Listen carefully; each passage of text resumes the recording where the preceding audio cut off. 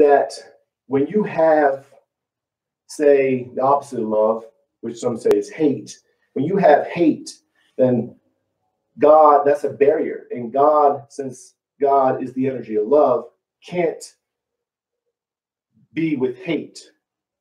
And that's why in verse 85:14 and even verse 11:90, it includes forgiveness. So when you forgive, capital F, forgive, you forgive yourself, you forgive the person, you have no more hate, and that goes, then God and you, or the person, becomes one.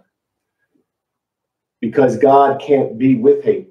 So God doesn't hate. He just can't be with hate.